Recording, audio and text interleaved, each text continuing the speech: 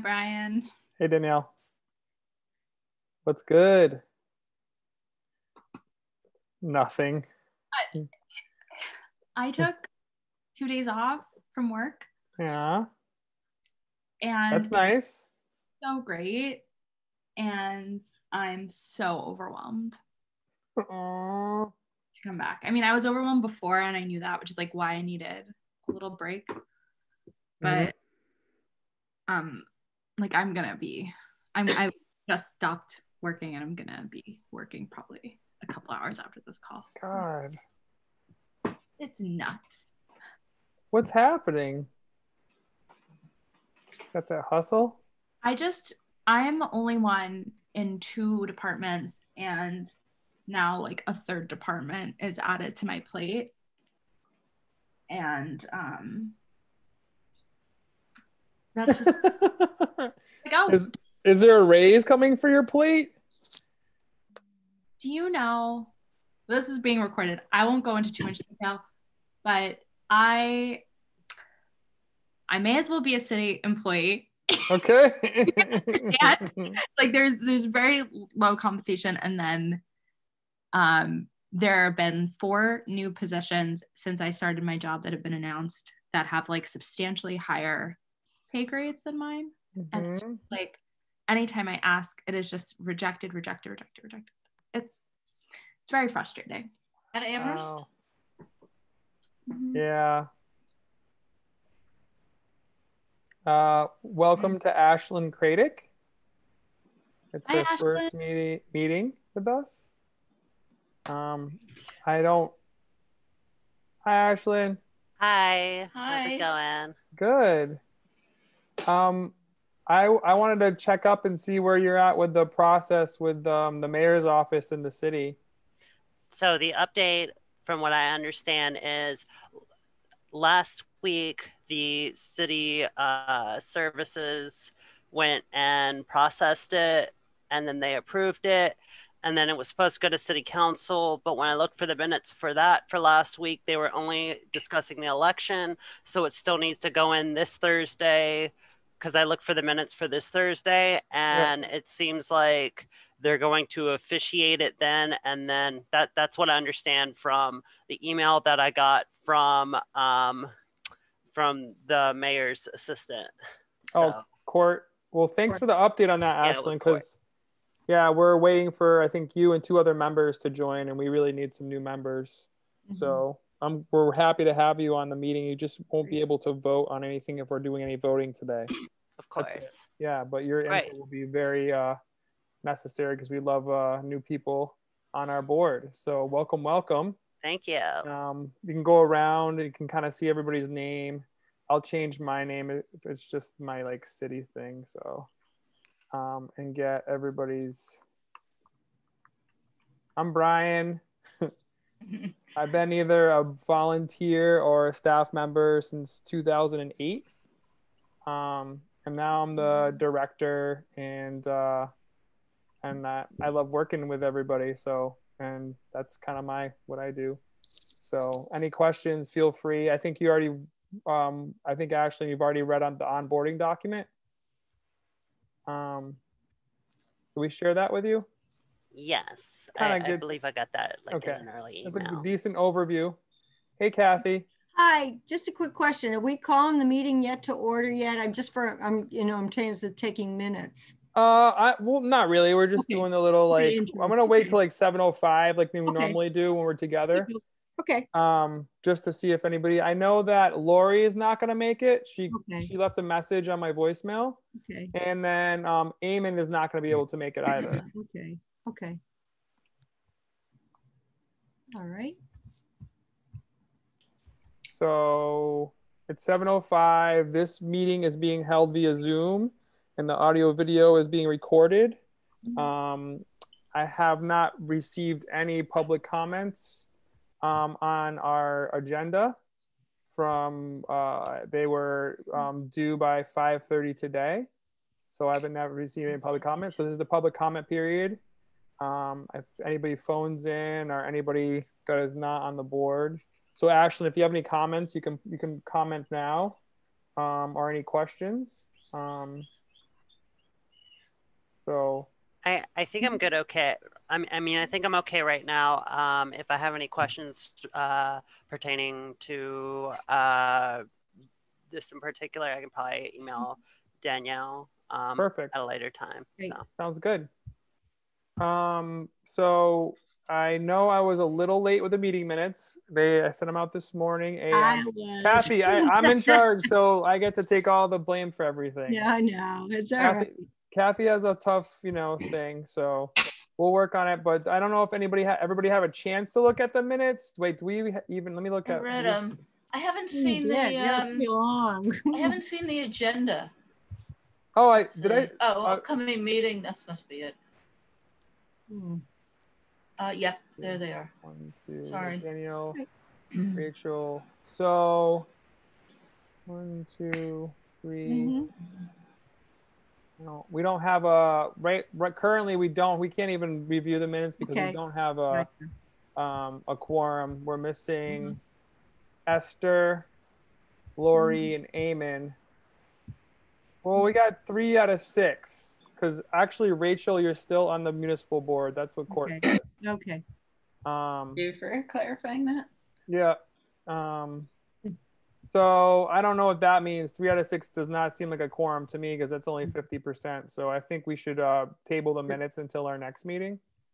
How does everybody? Is quorum 2/3? No, one. More than half. Half plus one. Yeah. So there's another word for the 2/3. It's like a majority, I think. So we're gonna have to table those until next meeting. Okay. Great. So my apologies on that. But we'd like to open up the Municipal Arts Council meeting. And I don't know if everybody has the agenda in front of you, but I can put it into the chat right here. And sorry, I didn't get that to you, Ashlyn, but I'm going to throw it into the chat right now. Hopefully I can just attach the file and then everybody can have it right there. And then I'll also attach the minutes from the last meeting as well. Yeah. And you have her Ashlyn, we have your email address and stuff, I'm sure. Yeah, I have all her contact. As soon as I'll add her to all our correspondence now. Wonderful. I'm out. So let's see. So moving along. Agenda. So we're gonna have an artist reception committee, but that's tabled. The biennial. So I wanted to open up that. We have Ellen here, and does anybody else interested in joining the biennial subcommittee to start planning the biennial for next year? Yeah, we need people. Wow. It's for visual arts, poetry. It's for most movement. But Ashlyn, we do every 2 years we do a large call that's open to Western Mass. Are you familiar with this? The Western Mass Visual and Poetry Biennial? I believe I went to it once the last time when I was. So you kind of have an idea. So we're looking for some more people. Hopefully, new board members that come on will join the committee. But so I just wanted to see if the board wanted to talk about theme ideas, whether we want to have an open-ended theme this for 2021, or if we wanted to come up with some ideas for a specific theme. So I want to leave it open to the whole board right now to throw some ideas out there. And then we'll have them in the minutes so we can go back when we start going on further planning, and maybe we can get 1 or 2 more people on the biennial committee so we can have 4 people, which I think is a good number. 3 or 4 is good because it's a lot of work and planning. Brian, is there anything you can say about the biennial historically that we want to stay true to or that we want to keep, or just can you give a little context for?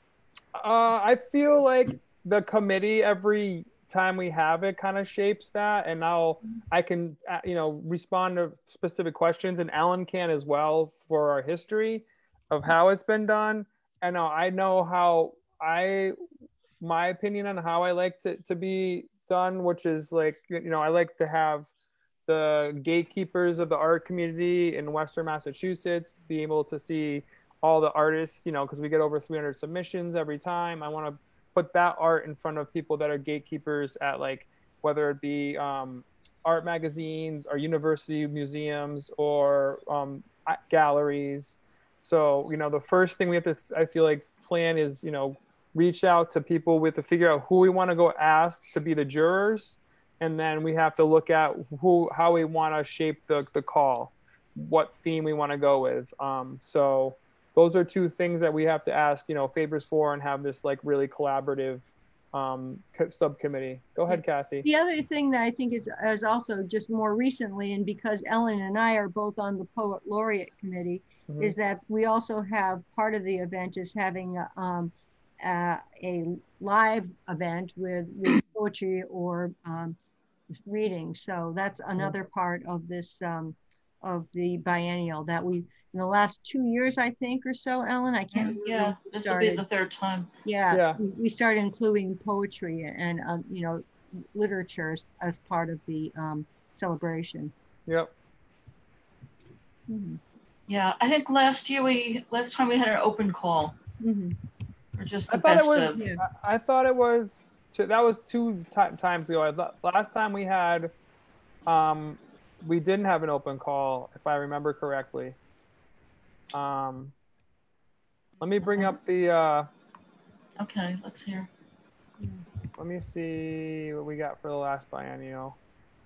I'm going there right now. I'll look on my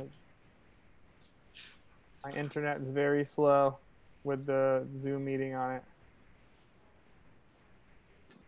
I thought it might be open because I remember it was challenging to hang. And you probably know better than me, but I was yeah, at one point I feel like it wasn't going to be a theme, but then I think it was. It's from seed to fruition. Oh, that's right. That was it. Here's right. Loosely interpreted. That right there. So yeah, I can help out with that, Ellen. You can put me on the committee. All right. Excellent, Kathy. It'd be great to have somebody who. I mean, I think the big thing will be to find somebody who really can do the computer end of it. Okay. Esther had done it, and then whatchamacallit? Kevin, yeah. Kevin. So what does that entail? I mean, I guess I'm just not sure. Maybe to find out. I mean, when they did it, they had to kind of oversee the, you know, all of the submissions. Okay. And you know, put all the information up there, and then they also were present with the jurors. Okay. Of course, this year, well, I'm thinking by next fall it should be. Doesn't necessarily have to be virtual, but they might prefer to do it virtually. Yeah. You know, now that we're so much more comfortable doing stuff this way. Well, you know, I'm wondering about, I mean, I wouldn't mind doing something like that, but maybe having a conversation with Esther about definitely how they organized it. That could be something. Yeah, I could picture myself doing it also. Yeah. Okay.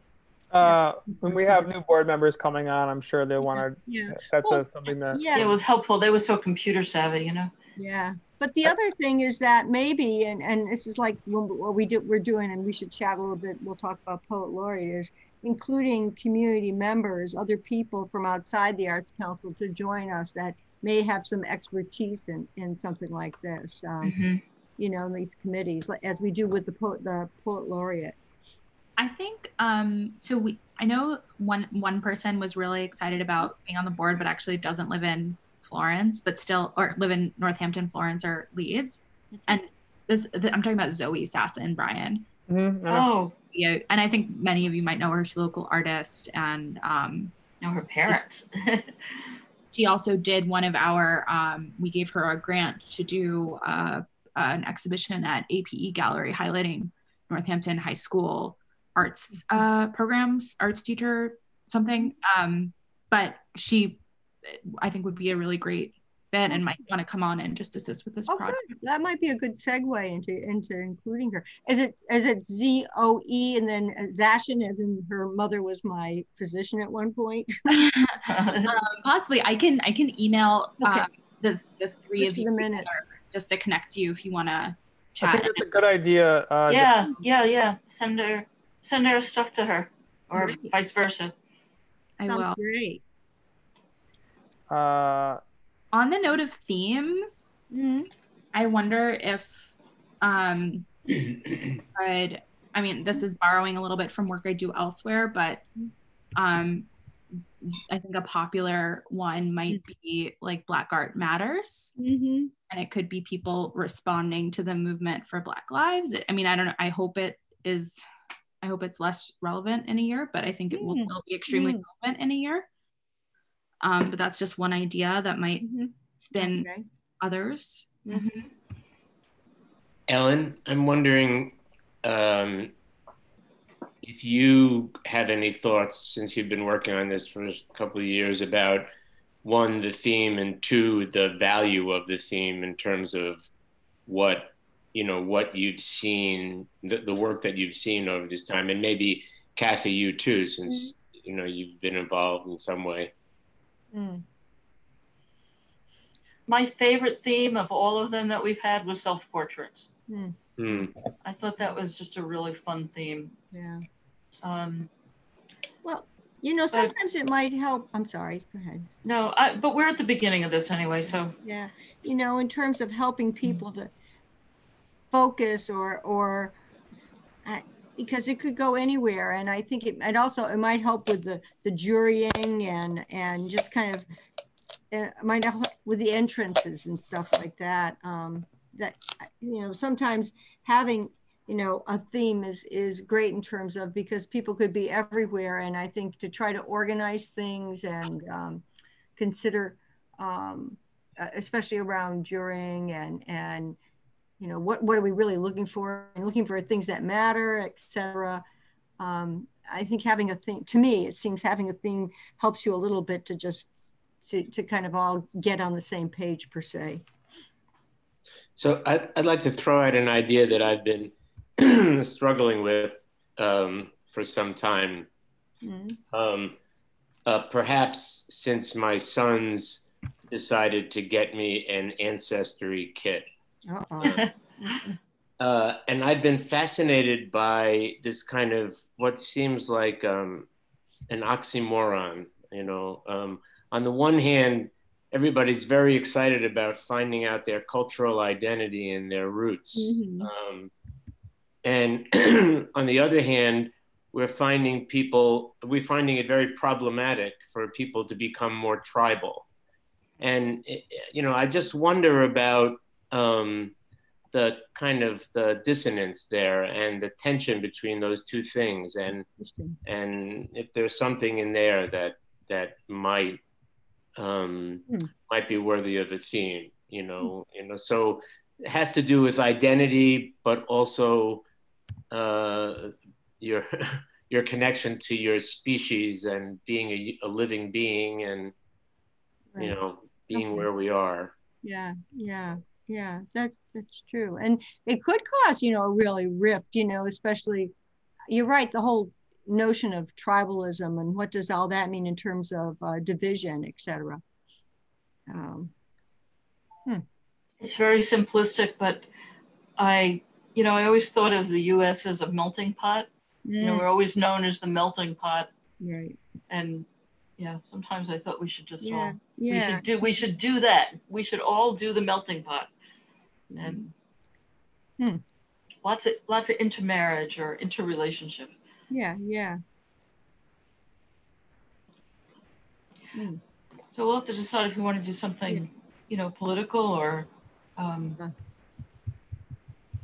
things that I hate to say, but it's almost like things have been COVIDized to death sometimes. Even though it's a big part, but it's like, sometimes you get like, wow. We could do something about, thinking ahead to a year from now, that this will probably be over. We could do something about the end of, Mm. you know. Yeah. Well, the end and the beginning. Ellen is the optimist of our group. And new beginning. Yeah. New beginnings. Mm. Mm-hmm. Well, that could be something, I think, you know, people, you know, have ideas and stuff. This is great. Maybe just to get in touch with you, Ellen, or one of us, and further pursue. Yeah, I can throw them out. I'll collect them.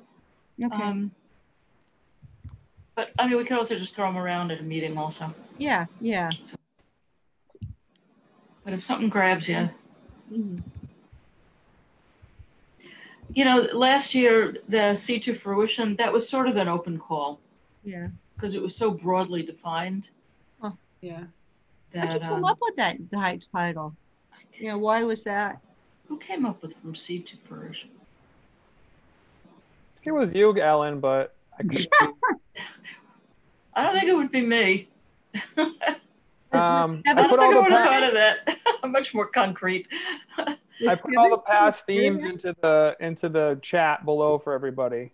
Oh, excellent. Where is it? So I have a chicken egg question. Do we find out, or do we know the poet laureate before we know the biennial? Because I wonder if we could actually, like, if we know who the poet laureate might be, if we could mine their work for a kind of open-ended theme or phrase, kind of like from, and like there's something kind of nice about linking them. Okay. Or I don't know what the timeline is for choosing the poet laureate. I have to look it up. We should choose a poet laureate by April. Okay. So it's feasible. Oh, wow. It's feasible, but we like the call goes out then too, so it is feasible. Yeah. That would be that would work. Wait, what's the timeline for the poet laureate? I'm pretty sure it's Look to see, God. We put out a call in April? No, we don't put a call. I thought the timeline was that we announced in April. Wow. Well, we got much now, Ellen. You know, we've lost all the members who actually knew something about poetry. Yeah. Although, you know, we could, well, maybe we can check back with each of the members and go, and then not just, you know, the members now, or, you know, asking, you know, other, you know, we can check in with Karen, see if she might know some people to join the group again. Yeah. I mean, if Alan wants to just to come on to that, that's a possibility. That's the yeah, I would probably get in touch with Jenny also. Oh, Jenny, yeah. Where's Jenny? She probably would help. Okay. All right. Idea. Ellen, you and I, we should talk. Yeah. Okay. Yeah. Yeah. Right. Okay. All right. Thank you for mentioning. I was looking at her face and I'm like, oh, God, I didn't say Jenny. I'm like, what's her name? What's her name? I like Danielle's idea because Ocean was like our finalist last time, and there was like a tie between him and Karen, that we just go with Ocean. Oh, well, that'd be great if he'd be willing. No, I think it was somebody else. Yeah, no, it was Ocean. I think it was Ocean and Karen Schofield, and then we had to go outside of the committee and ask Betsy to look at everything, and then she did the tying. Oh, there was somebody else. No, it wasn't. It was. No, you're right. Ocean told us he couldn't. Ahead of time. First, we had approached him. He said he couldn't be considered because he just was too busy. Yeah. And then there were two. It was Karen and this other woman who. I can't her name either. Yeah, that was it. Oh, I can ask again and see.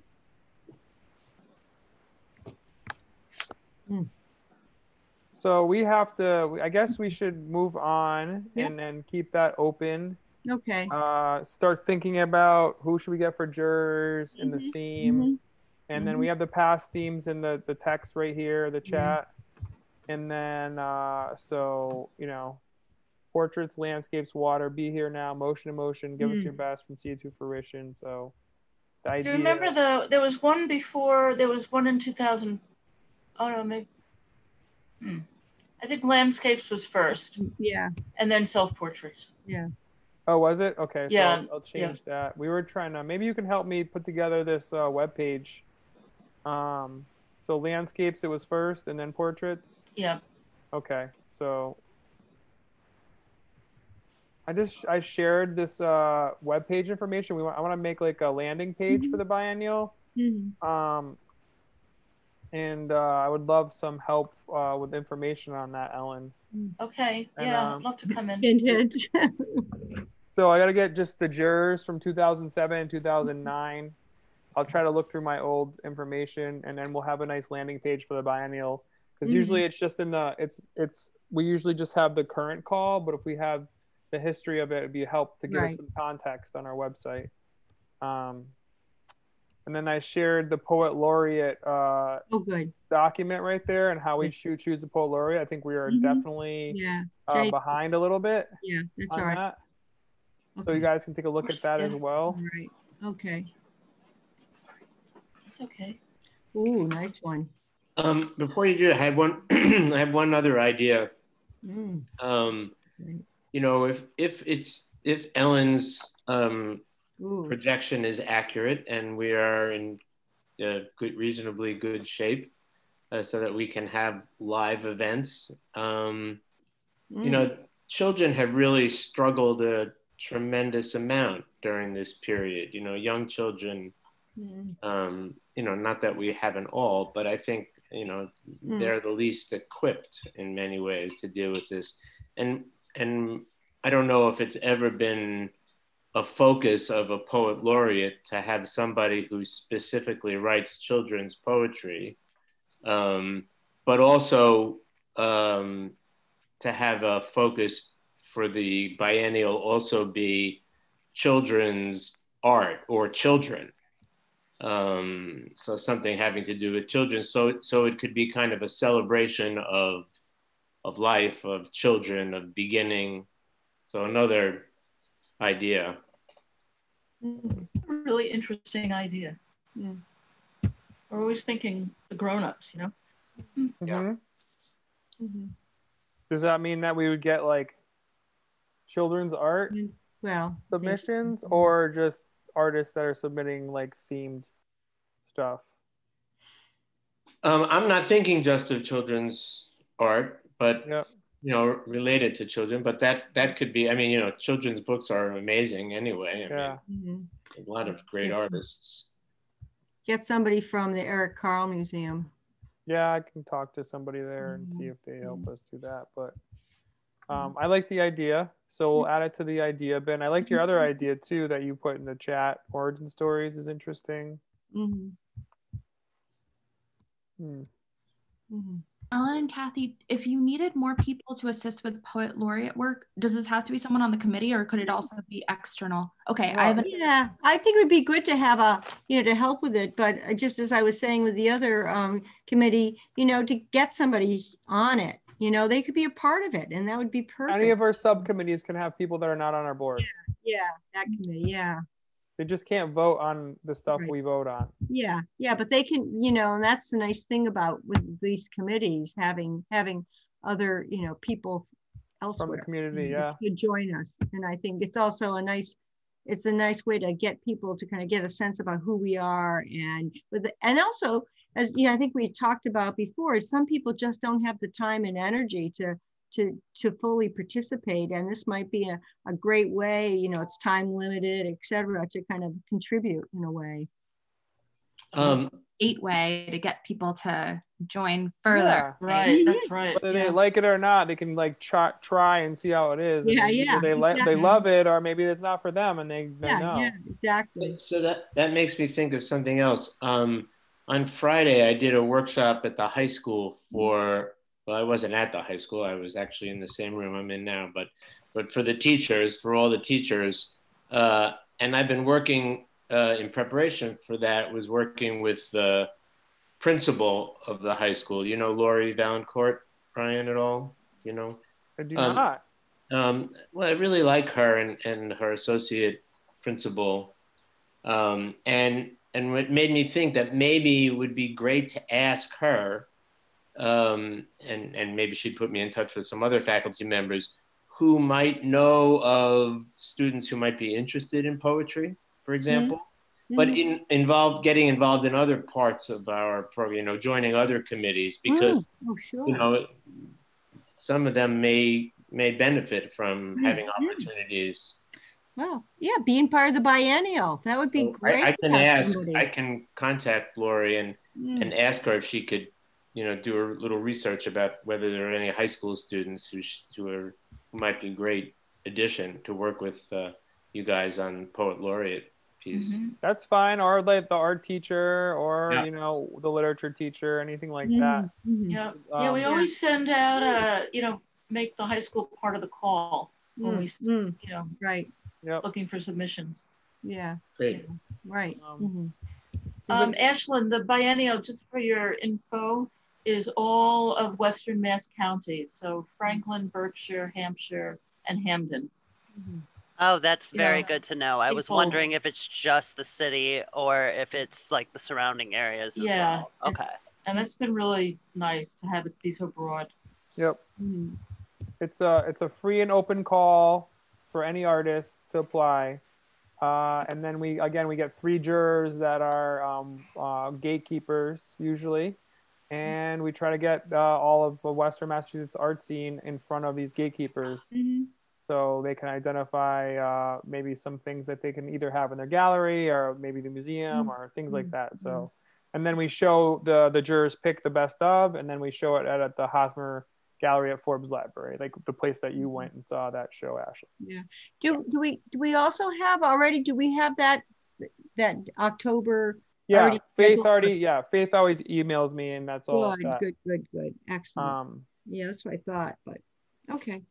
So with some good ideas, I think that the committee should together. Ellen, Lori, and Kathy should have a meeting soon in the next 2 weeks, maybe. If possible, to identify some themes. You guys can loop me in on that if you want to sit down with me on Zoom. And then hopefully we can recruit another board member. It is tech dependent.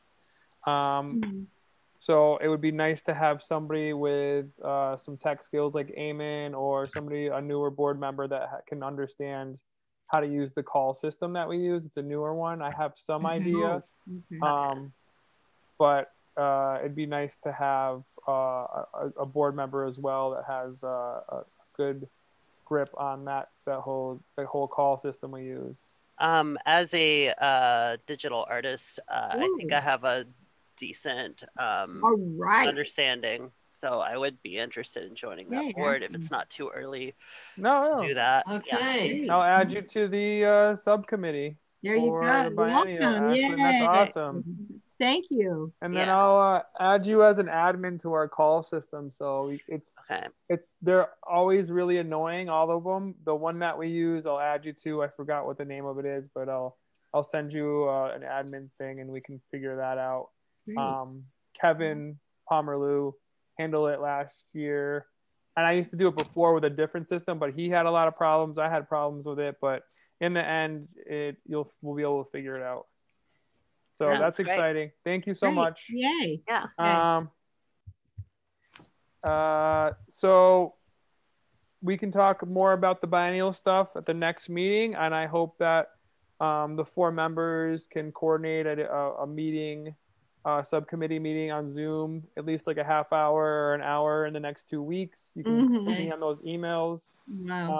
Ellen, you're on top of it because you're the origin story of the biennial. Okay, is Ashlyn in our email? I'll forward you her email right now. Yeah, good.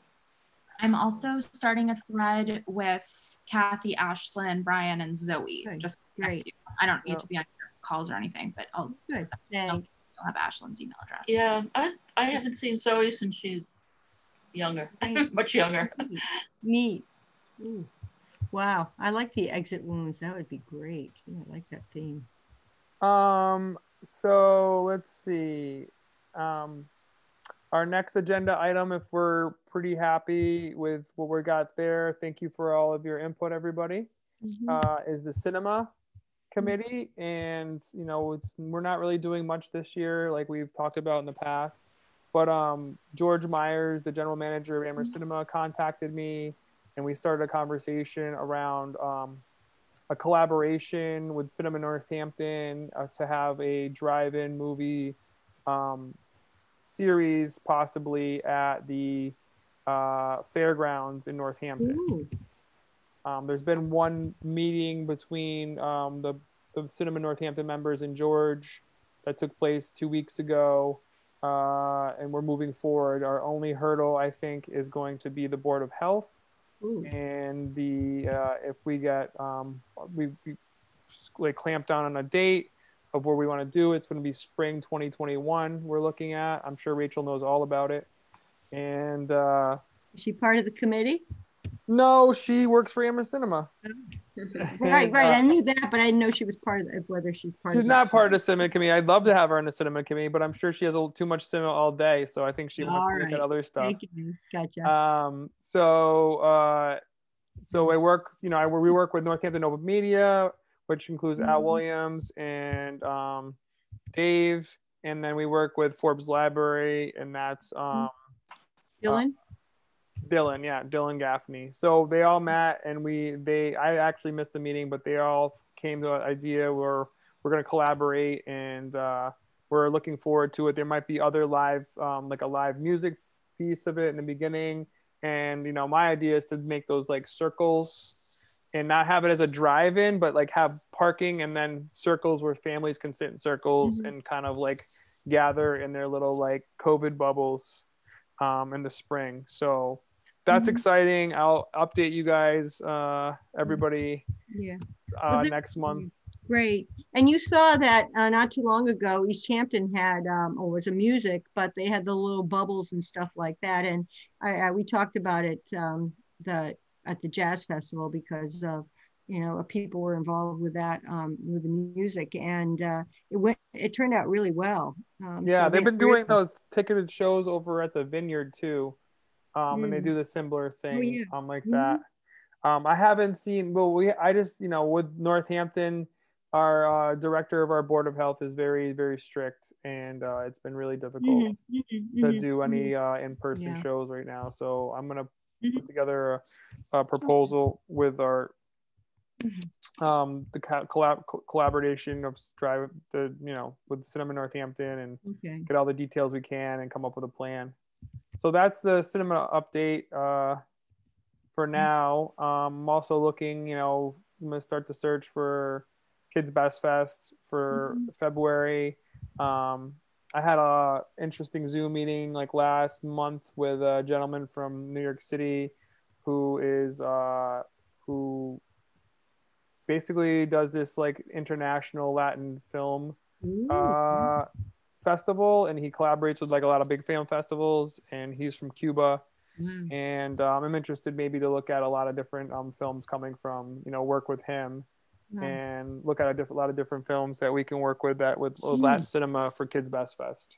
That's so great. I mean, I like that idea when, in terms of, bringing the other, around in different languages, but, with what's going on politically, I think that'd be great. Yeah, I want to do with other things. I try to get him contacted with the Academy, and then with Amherst Cinema as well. I think he can bring a lot of different, really interesting directors and film here to this area. So I look forward to working on that with him. So that's about all I have for the cinema update. There's no Northampton Film Festival this year. There's no Cinema Northampton this year. We're just looking forward to 2021 for the cinema to do more cinema in town. All right. Equity Committee. I don't know if we have anything to discuss right now. I put tabled, but if you have anything to bring up, Danielle or any of our committee members, please bring, I have anything for the Equity Committee, but I'm wondering if Kids Best Fest could be the Amherst Cinema collab. We've done it in the past. Even if it's online, like if we could use, I don't know, it's a radio question, really. Okay, no, it's possible. If we're gonna do it online, it's an interesting idea. The difference between the two models, though, is that Amherst Cinema charges, and I never charge for Kids Best Fest. we're on a donation model, and it's like, you know, usually I just don't even bother. I just ask people to donate, and if you can't afford it, you get in. And they usually, in the past, and I'm not, you can speak, I don't want to speak for you, Rachel, but in the past, it's usually like the same, they do the Bugs Bunny thing every year during the school vacation week. It's the same cartoons, and we do a kind of a different programming model where we kind of like hunt films that are like new or different or foreign language. So it's two different models. I've worked in the past with Carol on it, and it was, we just did we co-marketed, and we really didn't actually collaborate much besides the co-marketing piece. But I'm willing to work, Rachel, if you want to start planning ahead of time. I don't know if you'll be the director there, executive director there, it come February. Definitely not. Hopefully you don't find anybody, and then the interim director becomes the executive director. Are you the interim director, Rachel? Very, very briefly. God, congrats. Thank you. No, I think we are like weeks away from hiring a new director. So, and that actually ties into answering Danielle's question and the point that Brian made, which is like we're in a leadership transition, and previously, partnerships were largely like shared marketing, and so I don't know what the new like leadership model will bring for thoughts on partnerships moving forward. But I think previously it was kind of more of a closed door than an open one. So I think I'll report back if there's movement in that area. Well, when there's the new director, I think we should revisit it, because the idea I have is like I can pay for all the movies, whatever. I can bring the idea to the new director, or you can think about it as just like we pay all the film fees, and then people can either go to Amherst or Northampton to go see them. Right. Great. We can like have both films running at both theaters on the same day or something like that. I don't know, just ideas. And then do just a donation only model if you can during that week. And then that's good marketing. It's goodwill marketing. It's all about collaboration nowadays. It really is. Yeah. Totally. Yeah. I honestly think for virtual events, it's so smart because you just pull from more lists. Yeah. Both things. And when there's no limit, and when money is really not, like when revenue is really not like up for grabs all that much with virtual. Right. It's not competitive. Yeah, I do think there's more room for it there. Good point. Yeah, we're probably going to be doing, we're trying to think about, we'll talk about that in the ink piece, because any more cinema ideas right now? I would love to collaborate with Amherst Cinema. We'll just wait till they get a new director in there, and then we can move forward. And I can't believe you or George didn't apply. I was kind of aghast that happened. I was hoping that one of you would apply, but I heard that you didn't. So I was kind of bummed. Yeah. I'm feeling there's some really good applicants. So all right, good. Nice announcement to make soon. Sweet. Moving forward on the agenda. Can I ask something? I had thought that the equity, you mentioned the equity committee, but I thought it was merged in with the grant committee. Is that not true? I thought I had saw that in old notes. No, it's the same members on both. Oh, okay. But I feel like there's sometimes they're separate, but I feel like they have a lot of overlap, but I feel like okay, because I read there was one of the notes, because I cut and paste some things to like as a format here. Okay, all right. So on that, we can move up to the grant round, which opened on October 1st. Let me log in right now. I haven't seen if they gave us the money, because we're waiting on the state budget to see how much we're going to get allotted. So they haven't really. I have all the things set up. I did our annual report. Not yet available. Still unknown. Okay. So we don't know how much we're going to be giving out. but there's a deficit in the budget, not as bad as it was. I thought it was going to be, which is good. I had like an hour-long talk with the guy who's like the finance guru at MCC last week, Michael Ibrahim, and I got some inside info. We're just waiting for them to do the state budget. It's probably gonna be, we had I think we got 15,000 last year or 14 something, which is the most we've ever gotten in my time with the Arts Council. So I think we're gonna go back to like maybe 10,000 or 11,000 is what I'm thinking of. Hopefully we get that much to give out. So the accounting is done with the auditor. That's all set. I'm just waiting to get the allotment from the state, and then I can finish that annual report, and then we can post how much we're giving out. But what's really most important is tomorrow night we're having our grant round workshop. Okay. And we do have an MCC member joining us. I'm going to give the mic to Danielle on this one, and she has a little bit more info about what we're going to be doing tomorrow night. Sure. I think Mina is actually coming. Okay. On the call. Originally there was going to be a rep, and then a bunch of things changed. So I think she's coming. I asked her to just walk us through the platform and give any tips for how to use the platform to users, because that seemed to be what was most helpful last time. But actually we haven't had like a planning call or anything, so it might be a little informal, which I guess could be good.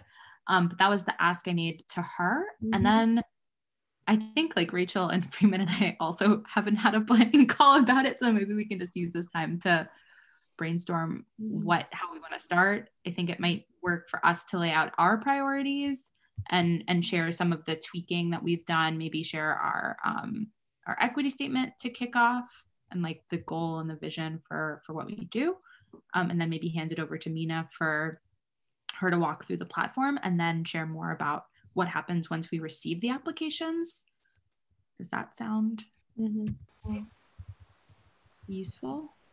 I think maybe having the MCC portion and the Northampton Arts Council portion be like one at a time rather than back and forth might be easier, because also the MCC folk might need to leave after they present. I'm not sure if they want to hang out for the whole like rest of the. If you get some newbies, you don't want them to be confused either. Yeah. To understand who the MCC is and who the LCC is. Good. Yeah. Just that difference. I did ask Mina to walk through the difference and like share more about MCC's work. And then so if we want to start there, then that could be fine. Maybe like Brian does a welcome and then hands it I can welcome, and then I think Mina should go. I'll just introduce like we did last year. I'll introduce Mina, and she'll go on, and then she'll do a presentation, and she can leave if she needs to, and then I can introduce the board members, and we can just go over. I have Esther's notes from last year's presentation, and we can just go over that quickly. And then I think the biggest part of the whole workshop is people getting to ask questions, right? So I think it's like 10 minutes to Mina, 10 minutes to us, and then try to save a portion of the workshop for people to ask questions. Yeah, and then as part of your announcement, Brian, you'll be talking about the equity statement, of course, right? Sure, I can. Yeah, that's it. I mean, yeah. You can also do that after Mina speaks. Okay. Yeah, right. It feels like it'll be too heavy at the. And you can announce that as well, Danielle, if you want as well. I'm just going to introduce. I'll just introduce. This is Mina Kim from the program officer from the Massachusetts Cultural Council, and she's here to talk about the process of applying on the online portal, as well as the difference between LCCs and the MCC. Good. And when she's finished, I can thank her, and I can say, I'd like to introduce our equity and our grant round subcommittee of the Northampton Arts Council. Danielle Amadeo, Rachel Hart, and Freeman Stein, and they're, in their work and blah, blah, blah. And then Danielle can talk about the equity statement that she helped champion. And then then maybe I can pass it to either Rachel or Freeman to talk about our grant priorities. Yeah. Yeah, I'd be happy to try and be the best Esther I can be, because she did such a good job last year. But just to recap for everyone, Esther mostly walked through the 3 main categories that we rank the grants on. So artistic merit, feasibility, and community impact. And she spent a good amount of time, based on board feedback from last year and ongoing. She spent a lot of time talking about the budget, because that seems to be the most common tripping point with grant applications, specifically when applicants don't list all of the expenses that it takes to put on a program. I think we've learned over these application rounds that applicants need to be encouraged to list the things that they're not paying for, including their own time, including if like a space is given to them, or if friends are volunteering for them. We're encouraging them to list that as in kind on the income side, and then list it as an expense on the expense side, so that we get a full picture. So that's just one area of clarification.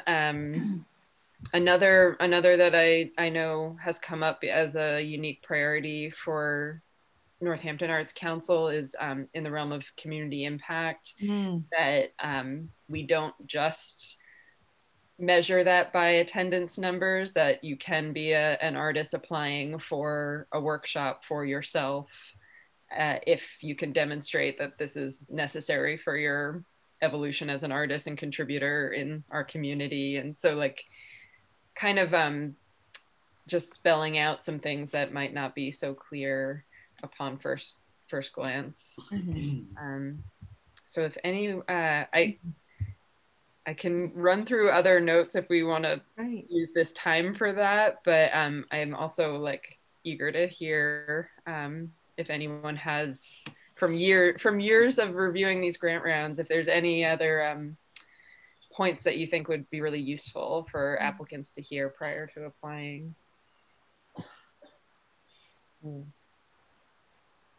Yeah, I think Esther's outline last year hit all the points that we needed to hit. I think that, and I'm inclined to agree that it would be best to leave the largest chunk of time for people to ask questions, because it can be a lot of information if we get into that, and I think that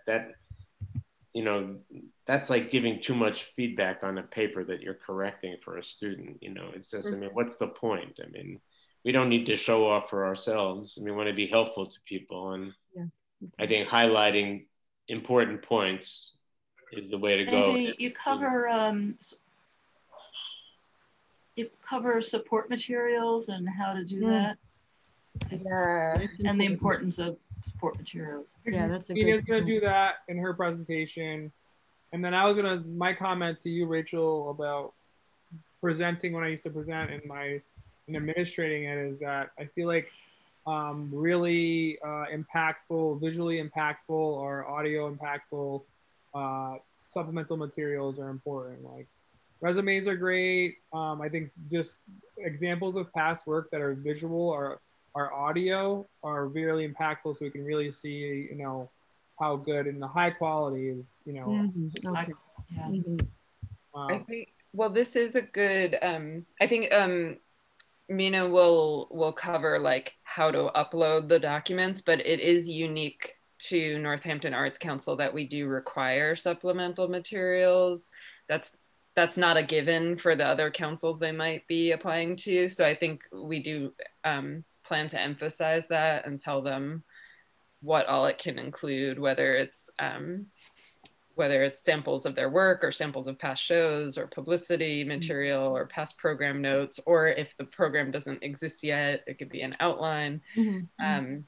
So we can get into all the different examples. Letters of of support. We'll emphasize that it's required for us. And I think, if I remember correctly, Esther would like quote Brian as saying that we are a board of visual artistic folk who like need this information in this way. I'm paraphrasing, but it's just like, you know, understand that you're applying to an arts council and that like your art is going to be the best thing to speak for your application. The only other thing, I think all those are awesome points. The only other one that I would want to emphasize is community support. In terms of project feasibility. I think a lot of times people have a lot of support but don't think to enumerate it as such. So Kathy flagged letters of support from venues and galleries, and I think naming that you can have a business partner or a collaborator write a letter of support to you, even just a few lines. Right. Something that people maybe don't think about as a way to boost their application. And you know, we talk about in terms of, you know, well, now it may not mean as much in terms of the virtual, but, you know, before we used to have, there was a whole big issue about places to show or to have and things like that. But that might be moot at this stage of for this particular round. So, you know, with the quarantine, because there was always issues around where can people show art, where can people have these shows, or, you know, whatever. Anyway. We've included online presentations in right. So that, you know, maybe that's off the table. The Center for the Arts is open. APE is open. Right. They're having shows there. I actually included a link to our grant page, so you can see how updated our grant page is. Our resources links, and it's a lot. I think it's a lot easier, from my experience over the years of like working with everybody, and all the links are on there to help the people. There's the venue links as well. But I think the idea that I take away from us having a workshop is that we're accessible for questions. We can do a nice overview, and then people that have specific questions that are not handled online are in the overview. They can really get to the heart of it, and I'm sure that's going to spider into a lot of different conversations. So I look forward to you know, having those conversations tomorrow. We can't you know, plan for everything, and I have full confidence that our committee and have a really nice workshop. And if anybody else wants to join, please do. I'll be setting up. It's going to be a Zoom meeting of board members, and then we'll be transmitting that to Facebook Live tomorrow, so people will be able to comment on the Facebook Live. Okay. I will not be there. Okay. Yeah. That's totally fine. So that'll be good. I'll look at how many people are signed up right now. Give me 1 second. About 20. It looks like there's a couple of duplicates in there. I don't know how that happened, but maybe people like, you know, didn't. But it looks like about 23 people. Great.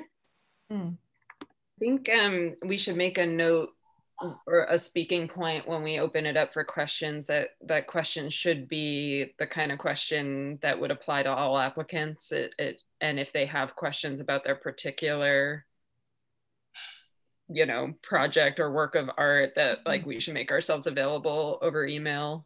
Yeah. That's a good idea. We can put that in there. We have that email. It's also on the website as well. How to contact us and how to contact the MCC if it's a technical issue. So, do we have someone helping to like respond to comments? Well, I was hoping I was going to do that on Facebook, and that's why I'm just going to do the announcing, and then I'll be adminning the Facebook comments. And then transmit to that. But, you know, hopefully all of us that are on there can have Facebook open, watching. But it will be weird with I have to turn off the audio and stuff. But try to admin the comments while you guys. So I might leave at some point, turn off the video and the audio, and just listen. And be adminning the Facebook comments. And I'll see if Peter's available tomorrow as well to help with that too. Brian, you can also, if there are questions that you think it would be, like instead of responding to them in the Facebook chat, you can drop them into the Zoom chat for us or comment, like if your camera or voice is on, to come in, and you might have weird feedback if you're trying to watch both. Yeah, I'm gonna probably like mute the audio in the Facebook one, and then just watch it, make sure it looks good, and then watch the comments. Okay. I'm sure there's gonna probably be like a 15 or 20-second gap. So and then we'll make sure that we'll ask everybody to save the comments till after the presentations are over, questions till after the presentation, and then we'll have the long question period. Danielle and Freeman, did you want to sign on to the Zoom a little early tomorrow and check in before the workshop? Sounds like a good idea. It's at 6, right? Let's see. You say 6? I thought we said. I think it's at 7. I had 7 in my calendar.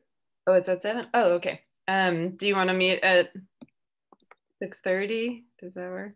Yeah, and then we can do a test feed to Facebook and see how it looks. I think that would be helpful. So where's that link going to be to the Zoom? I'll send it. I'll send it right now to all of you. Okay. So I'm gonna change our meeting then to 6:30. Oh no, I can't. I think I need Brian too. What, on where? We have a Zoom meeting. I mean, we have a Google Calendar meeting for this, but I'm not the organizer. I'll change it in my calendar, but I'll work on that. I'll make it the organizer.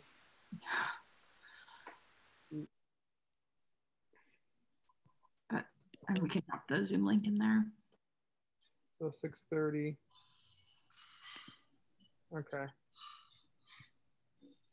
I updated that. I'm gonna work on the LCC grant workshop. Um,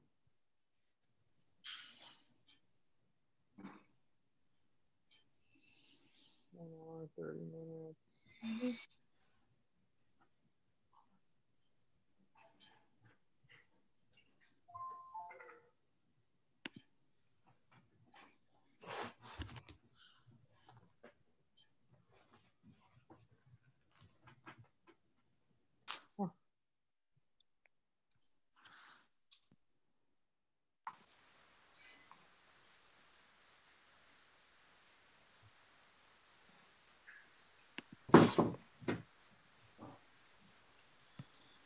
I was glad to see that that guy who reached out to you that I wrote to signed up for the workshop.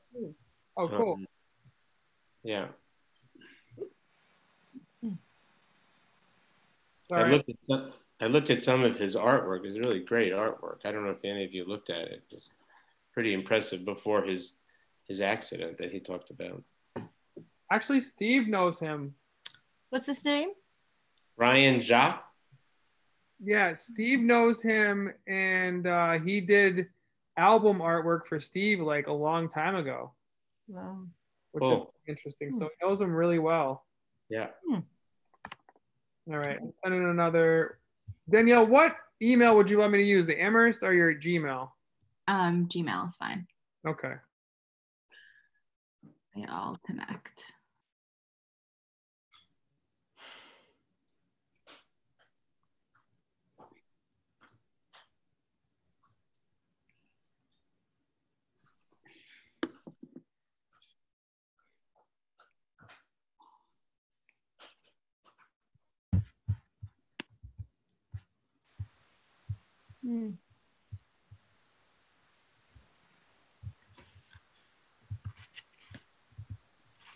I just deleted the original Google calendar and then send out another one with a Zoom link in it starting at 6:30 to 8.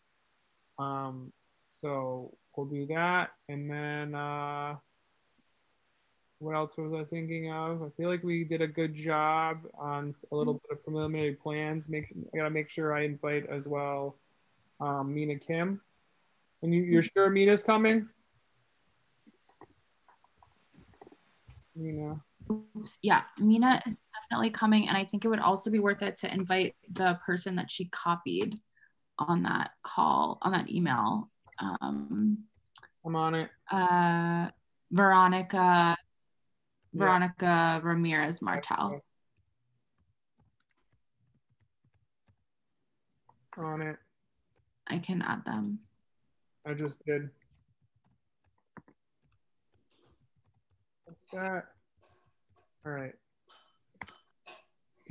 So let's set up. I'll make sure I contact all the people who sign up for the workshop tomorrow and make sure to send them a link to the Facebook Live so they can, and kind of send them a little bit of I'll like draft a little bit of an agenda tomorrow morning and then send out to all the people who signed up by their email and with their like agenda with like time points, like, and I'll share that agenda with you guys too, with everybody here too. And then we'll try to stick to that agenda.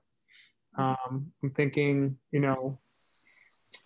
10 minutes for Mina or like whatever, and then 10 to 15 minutes for us. And then most of the rest of the hour is going to be questions. And then we'll try to like keep the Q&A, like each question to like 3 minutes for each person. If it's like really crazy, if not, we can just go long-winded an hour. We'll play it by ear, if you will. Thanks for all the input on that. Do we feel like we're satisfied and ready for tomorrow? Yeah. We should do the new member update. Ashlyn is here. It's great. Hi, Ashlyn. Hello. Hopefully they get qualified next week and get sworn in at or I don't know how they're doing swear-ins now. Do you have to go to like you might have to go they do a crazy thing where you got to put your hand on a Bible or like something like that. No. They don't do that anymore? They never had a Bible. Really? Did I had to put my hands on something? I forgot what. I don't remember putting my hand on anything.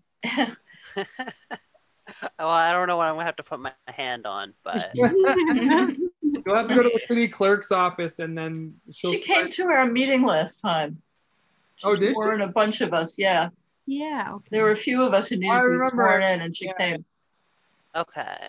So maybe she'll do that again. Great. We got Mike. I can put my hand on my sketchbook. Yeah. I came a couple minutes late to this meeting. Did Ashlyn get to introduce her to the group or like not really? I don't know if I missed that. We just said hi, and if you want to introduce yourself, Ashlyn, feel free. If you want to wait till you're actually sworn in and doing it, that's fine. Ashlyn is here. Go ahead, please. Either way, it doesn't matter. Hi, I'm Ashlyn Craddock. I am a Northampton resident. I have worked doing booking for local comedy shows in the area. I am also a freelance digital animator and artist who has had experience working with film festivals in the Louisiana circuit, where I was in college until I came up here. So, where are you from originally? Is it Jackson, Mississippi? Oh my God! Wow. I went to school in Southeast Louisiana in Hammond, which is about an hour outside of New Orleans, about 45 outside Baton Rouge. How'd you get up here? By car. I ended up. Long story short, I have family that grew up in Vermont, and or I used to grow up visiting them, and I knew the area, and I was deciding between Brattleboro, Burlington, and Western Mass, and this was third on my list, and this was the most affordable, and then I just ended up yeah. Well, we're glad you're here, and I'm glad that I know your resume, so I can use all of your artistic skills to make our board awesome and our organization awesome. Great, thank you. Yeah, so nice to meet you. I'm glad you're here. Yeah, it's Nice to meet y'all too. Yeah, the comedy booking sounds interesting to me. I've never had anybody doing comedy, so I'd love to pick your brain about that. Maybe we can get something to do at the academy or something. Yeah, it's fun. I do also do a lot of hosting and or Oh, did a lot of hosting until the pandemic hit. So we'll see how that works. I miss doing live events. Oh, it's so fun. I miss it too. I miss the audience. Thanks, Ashlyn. We're happy to have you on our board. Yeah. All right. and I will correct your name. I didn't quite hear your name in terms of spelling for the minutes that went out. So. I can.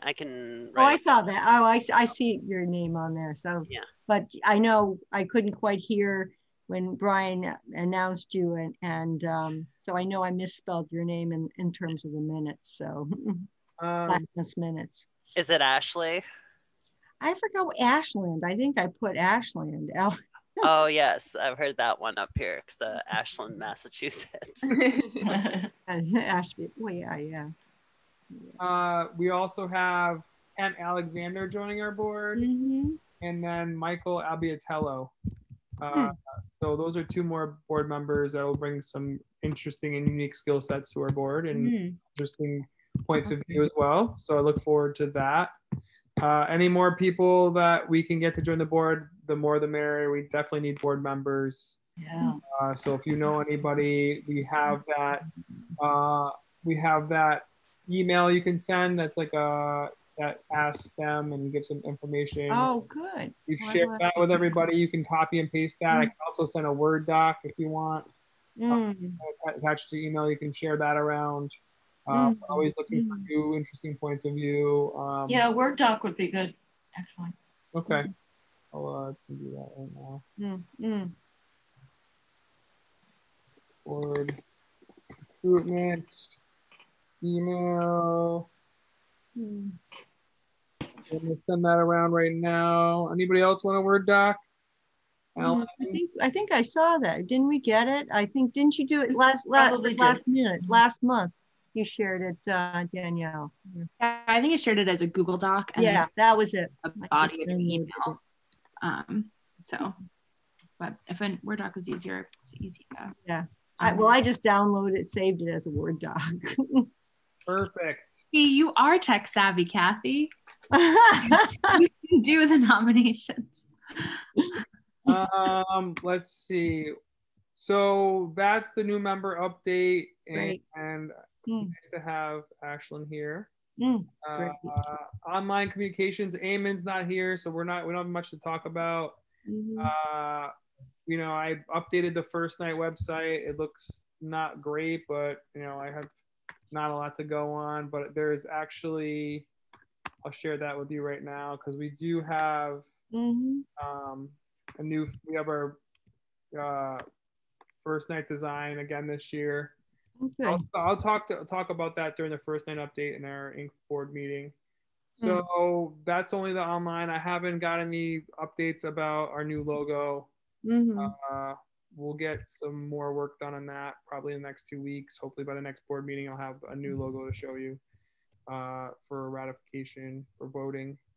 That's about it. So I updated the LCC, our grant website. I shared that link there. Okay. There's a lot of information on there. And I updated the first night website and it looks okay. I still have to edit the video so it's a little shorter. There's a fireworks video on there that runs a little long, and if you don't have good internet, it's gonna not look very good. There's some more things I gotta do. We've already chosen. Okay, that's the first thing update. So moving along, poet laureate. We have to start searching. Right. Poet laureate. Go ahead. I was just wondering if we should ask Karen if she'd like to extend her tenure as laureate, because it's been a lost year. Oh, that's an interesting idea. What does everybody think about that? Yeah, weren't there programs that just didn't get to happen? She had a lot of, stuff thinking about it. I don't know what, I don't know what that list of stuff is. I like the idea of asking. Yeah. Yeah. Does everybody agree with that? For just a year? I'm sorry. And would we extend a year or 2 years? I would say 1 year, and then we can start the actual search in July. Or maybe 2, I don't know. 2 years. I'm up for, I think whatever you guys think. This is up to the board. Danielle was going to say something. Yeah. Does this push? So if we extend it by 1 year, would we extend the biennial, like shift our biennial off cycle, or we would then have alternating poet laureate and biennial cycles? This would be nice. Well, yeah, it could be good. Could be, it's just right, instead of having them both in the same year. Yeah, because then we'll already have a poet laureate that we can have on the biennial committee.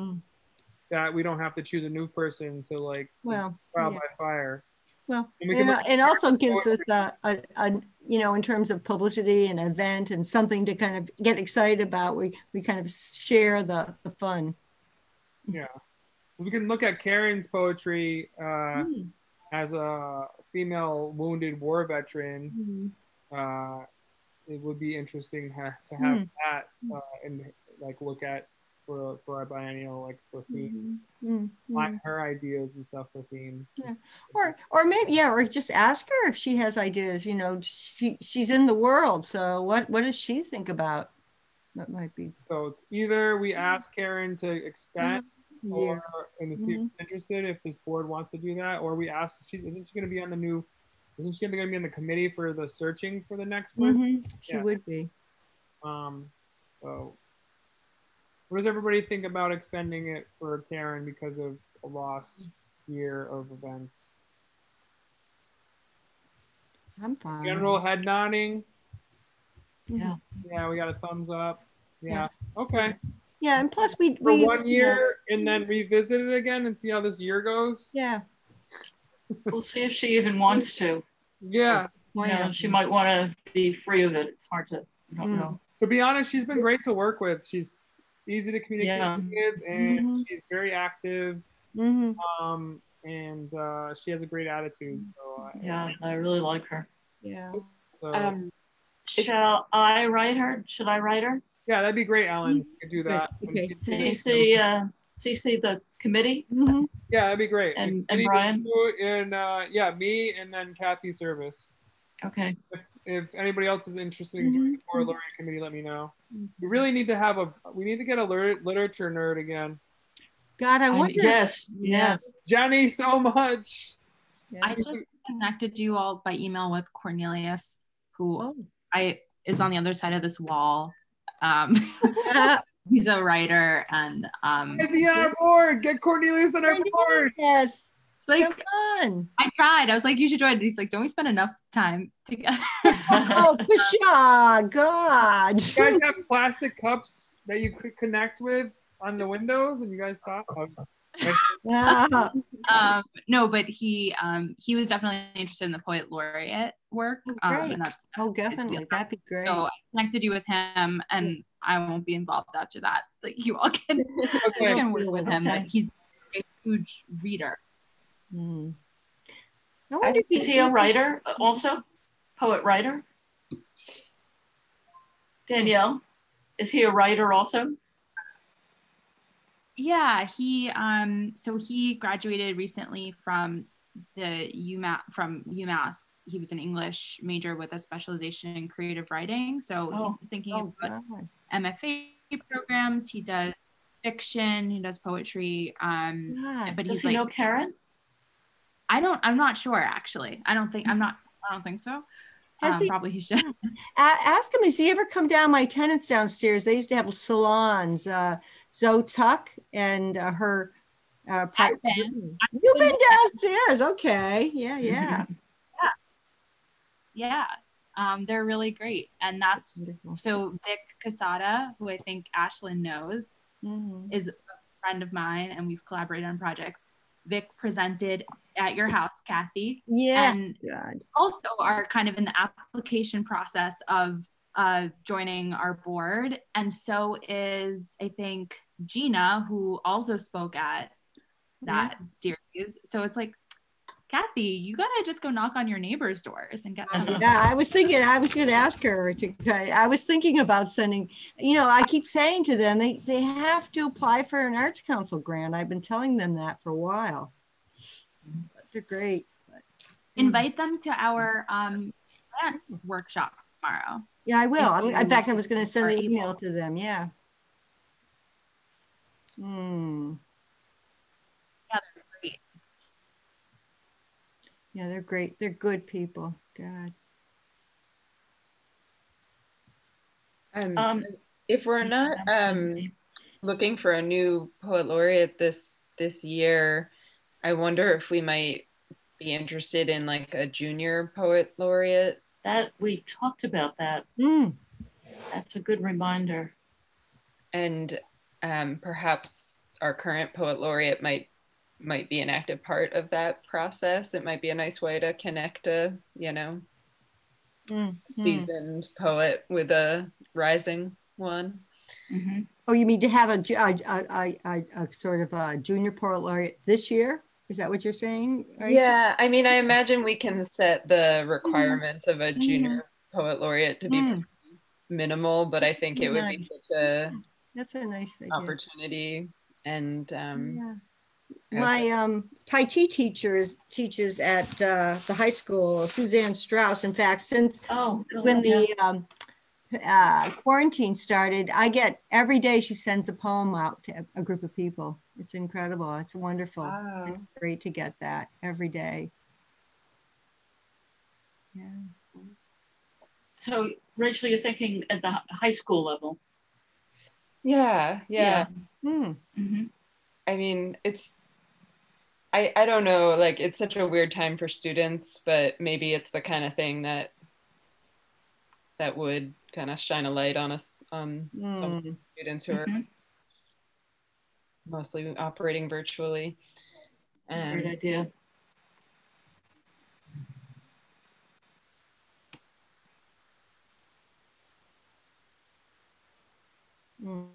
I love the idea of there being every other year a sort of major poet laureate and then a junior poet laureate. That's nice. And having that mentorship be built into the process. Right. Would be really, really nice for young students.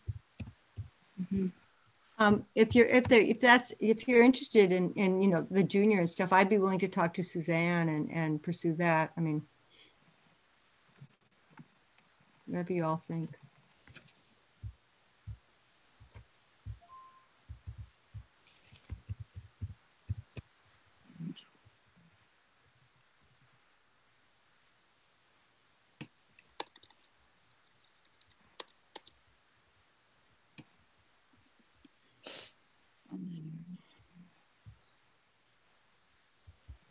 All right. I'm back. Sorry. I was just communicating with the head of the Northampton Mural for Diversity project. I'm not the head, but one of the collaborators. So how are we with the Poet Laureate Committee? We're going to ask Erin for another year. Yeah, Alan's going to write to her, ask her to extend for a year. And then Cornelius is going to join the Poet Laureate Committee. Excellent. And Rachel just brought up having a junior poet laureate and working on that now. That's up if we can get a subcommittee to do it. Yeah. Well, we can work on that. I think the thing about it, but should we check first if we ask Karen? I mean, because if we do get a junior or a younger person, would it, what if sometimes some poet laureates may be amenable to work with mentor people. Some people may not, so that could be, what Karen says first, and then if she agrees, then we can bring that pursue it. Yeah, junior. Okay. Laureate. I just like there to be board buy-in on any of our new endeavors, and as long as there's that, I would like to. Then we could pursue it. But I'm sure that Karen is is willing to extend it for a year, and then we should definitely explore. Yeah. I'd like to have, a good contact at Northampton High School, but like find out who a literature professor there is, or English, and who focuses on poetry, and if there's some kind of elective there. And I don't know if Freeman can work on that. Yeah, I was saying, you missed Brian. My Tai Chi teacher teaches at English at the high school, and so I can ask her. And in fact, I said earlier that she's been sending out to a group of us every day. I get since the quarantine started, a poem. She's nice. Agreed to do that for a year. That's really nice. Wonderful. But do they teach poetry in the high school? Is there an elective? Is there a section? Oh, I see. I don't know. I'm not quite sure. I know all I know she's Ellen. Do you know what Suzanne? How it I know Suzanne. I don't know what they. Can you hook Suzanne up with Freeman and Lori, because they're the school. They're the school subcommittee, and then he can. Okay, I'll see if she. We need to ask if we want to do anything within the school, or he could talk to the also. Anyway, but whatever. I mean, I've just offered that, so whatever. Oh, that's great. That's great. But you already do a lot, so Freeman does a lot too, but he wants to do the school thing, or maybe Lori. All right, let's get Lori on it. She's not here. I guess she can't come today because she had a flu shot and she had a weird reaction, so she called me. So that's guys. Go ahead, please go ahead. I was just gonna say, Kathy and Brian, I'll put together a little letter and run it past you before I send it to Karen. Okay. Thanks, Ellen. So that sounds like we did some work on the Port Laureate, the public art thing. So I have a new update. I worked with the group, and they have a location. Yay! It is the underpass at the New South Street, which is right where the bike trail is that ends up in the behind Pulaski Park parking lot. There's a big set of bricks right there, a big stone. Yeah. So that's where it's happening. It started today. They started cleaning up the space today, I think. They're really excited. They're fully funded, over $10,000 in grants and fundraising. So that project's, I also sent an email to everybody looking for volunteers, but then they were texting me saying that they only want people they know there, because they're working with kids. But there's other days when there's not kids there, so maybe the people can still come. Okay. So Monday through Friday you can go work there with them, but on the weekends are like, I don't know what it is. The weekends the kids will be there, but Monday through Friday is just adults. So they want to do Corey checks for everybody to work with the kids. Wow. They're gonna have, so that's gonna be going up, which is really cool. So that's that update, and I'm really excited about that. I'm glad that we found somewhere for them. I worked with the city and got permission from the DPW and the mayor's office, and then we worked. Good work.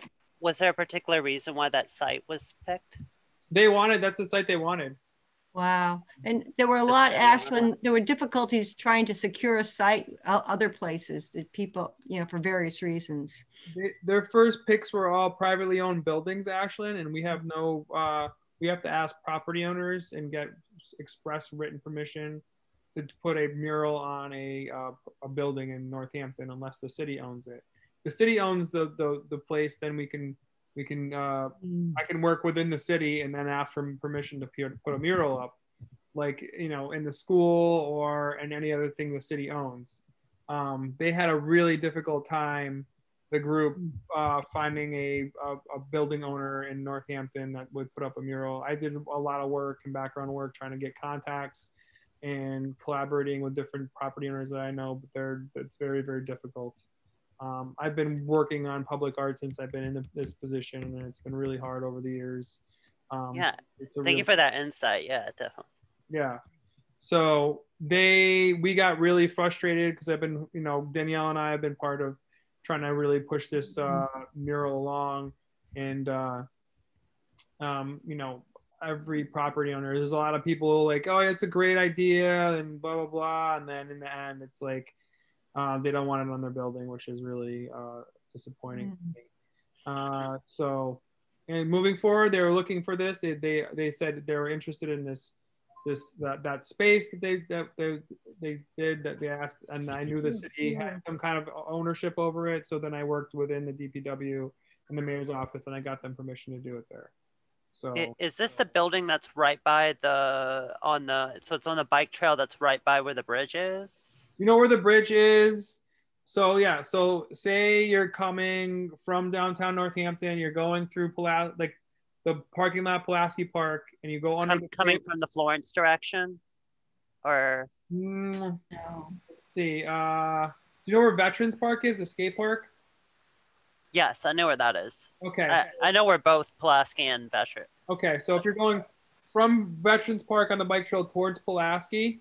Yes, so that's the direction I thought. Okay. Yeah. Maybe that little overpass. Yeah. That underpass right there. The There's like really good actually like throw ups underneath the bridge, and then there's like a big stone that's all blank. It's gonna be on that big stone, all those stone blocks. We did get permission to do it at Thorns, but because of the location of where they wanted it, it didn't really work out because they would need to get a lift, and they don't want children working on with the lift and things like that. So there's a big collaboration with children, and I can share the proposal with you right now, actually, Ashlyn, so you get an idea of the whole thing. Okay, I'll do that right now. I have a question about the site, which maybe is more something that needs to be redirected to other departments in the city. But isn't that a pretty popular like residence for folks? Like, the homeless all hang out there. Yeah, to say more frank. Yeah. Not the side you're thinking of. Okay, because I believe there were like pretty substantial encampments where they're underneath underneath the bridge. There used to be a lot of people, but not where we're thinking, not where you're thinking. Okay. There's already a mural. The encampments are usually like where all the wood chips are, and then there's there's a mural that's already behind there. When we're thinking about the embankment that goes on like almost like a 60-degree angle, they're all stones, and there's never encampments up there. Okay, that's not coming down to Clark Ave. It's going into the parking lot of where the round houses. Give me 1 second. I'll just text you guys a picture. All right. This is the visual. We'll get the visual on this. It's we are visual. Yeah, we are a visual board. Let's see. Give me 1 second.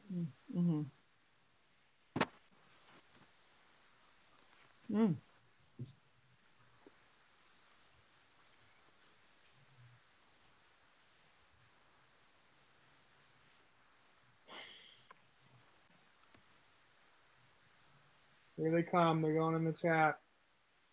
Hopefully you guys get them soon.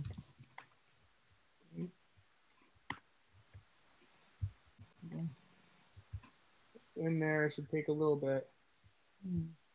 Open.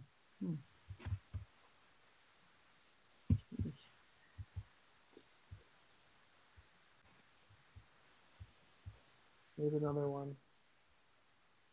So I'm sorry, can you say where this is again? Okay, here's another way you can say if you were in Pulaski Park and you walked down to the parking lot that's behind it, and there's a large residential building on the right-hand side as you're walking down, and there's an underpass that goes on the bike trail to the right. It's right underneath that underpass. Yeah. Okay. I see. Okay. Because I used to see people, because I used to work at Roundhouse and there'd be people underneath there where that is too. So. Yeah. They usually hang out when it's raining. And use it to avoid. Harassment in the park. Yeah. Exactly. So the mural is going to go on the slant? Yes. And are they painting the stone directly, or are they like filling it in? Is there any like? We're gonna paint the stone directly. I don't know all the technical specifications. I didn't get it. Did you, am I on that list? Oh yeah, I see. Yep. In the chat. Yeah. Oh, it's in the chat. Mm. Ah, I see. Thanks. Mm. Okay.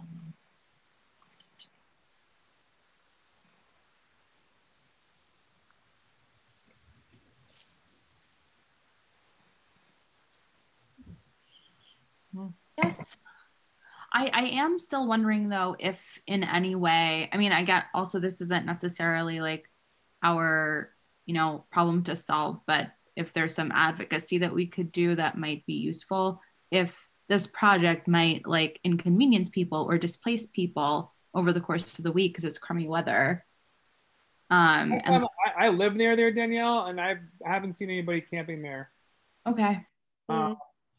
I think it's just more of a communal spot during the day. Yeah. Here's another picture. I got a screenshot from Google Maps. I think earlier in the summer or toward the end of the summer, I saw tents in there also. Yeah. I think people were sleeping in there at one point. Yeah. But I haven't been there recently. I go by there, pretty consistently because I live right next to like Veterans Park. So, and people haven't been, but now that the weather is changing, I don't know. But I don't think they're not gonna be displacing anybody because they're gonna be working on the other side, Danielle. So there's enough room. I just sent another screenshot with a better idea.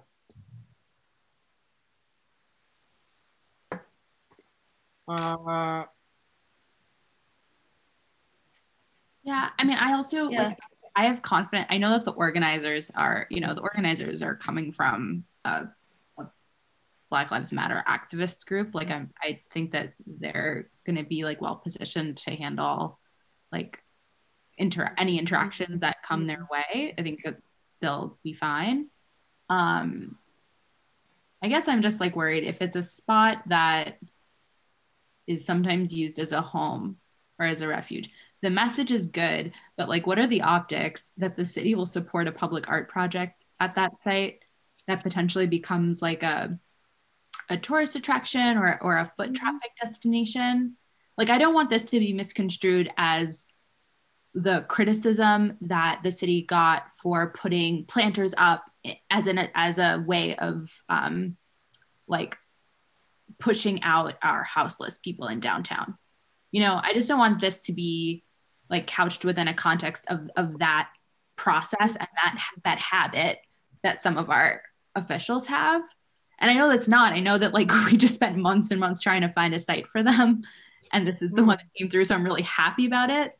But that's like the thing that's in the back of my mind that I'm a little concerned about. Which I don't know, maybe people aren't thinking in that way. Maybe I don't know if I don't cross paths with homeless very much, but my singing group's been singing downtown we've been meeting for our weekly rehearsals downtown in the parking garage behind the police station. And almost every single week, one or two homeless people are there to hang out and listen. And I don't know, and they chat in between and stuff. It's left me with the feeling that they want to interact with the public in this kind of positive way. Yeah. And I mean, I don't know if this might encourage that or not. I'm not sure what to tell you about it. I have no idea. It's just my experience on a Wednesday evening when people are coming and they're not sleeping when we're there, obviously. I think anything we could do to make this space friendly and accommodating to everyone, regardless of whether they tend to sleep in this area or just hang out in this area or passing through. like I think is great. And I don't want it to be seen as an attempt to disrupt the norm that happens there. So like, let's put some benches there so that people can like appreciate the art and interact with it and talk to one another, but not benches that have like the ugly armrests that are constricting people, you know, like, or the armrests that are designed to force people who don't have homes out, right? Because there are like things that happen in cities that often are unfriendly to people who don't have homes and who use the street and use public space as a refuge area or as a safe space. So I just don't want this to, I don't know if there's like a way to convey that to people who use that space. I don't know if there's a way to convey this other context to the organizers if they're not as familiar with it as like some of us are. Also, as someone who grew up around New Orleans after Katrina, when a lot of mural work was being submitted, what the murals tend to do is, yes, bring more foot traffic, which also brings in more patrols regardless. So that just becomes like a factor that's just going to happen.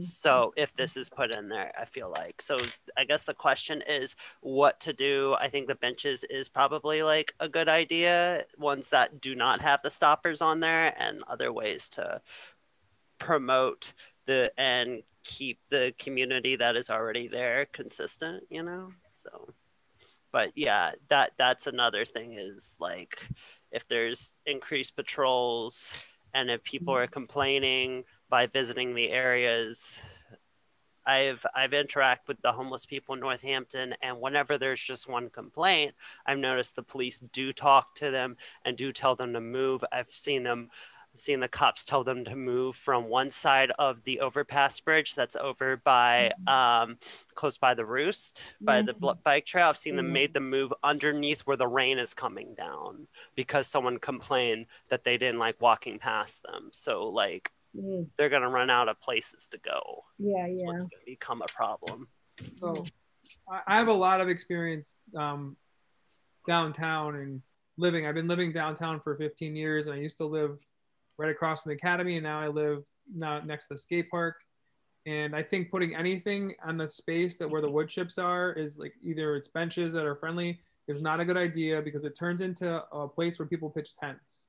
And taking any square footage of space for having people to be able to pitch tents there is a bad idea. So I think the way it is now, and just adding the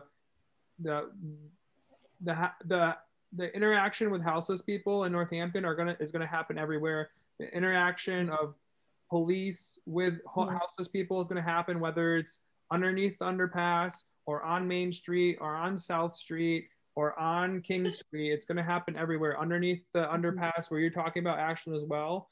I think adding the mural there, the traffic might go up, but it is like it's the bike trail between East Hampton and Northampton. And people are going to have that interaction anyways, and hopefully it's a positive one.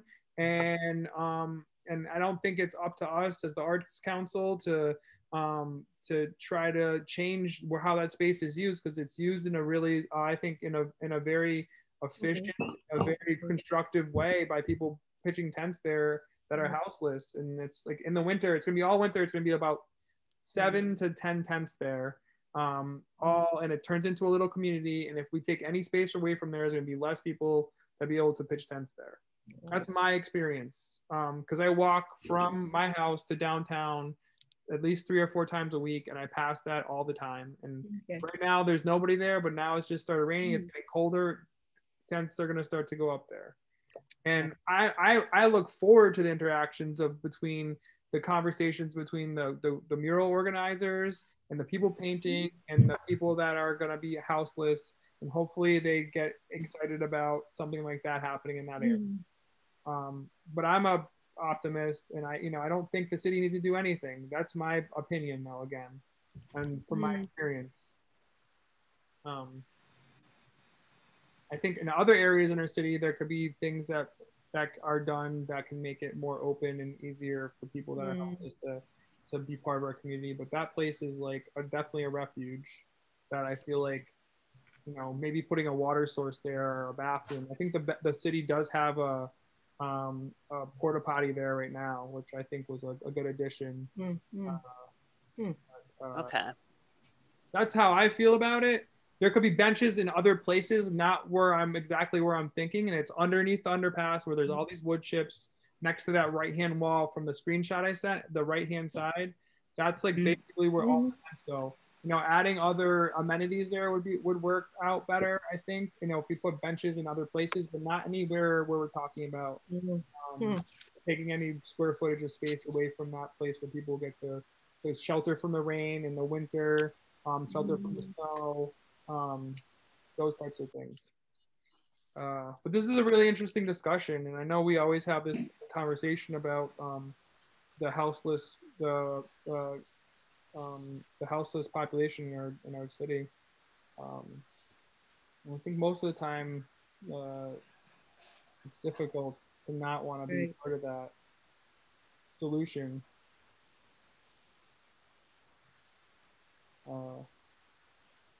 But I'm excited.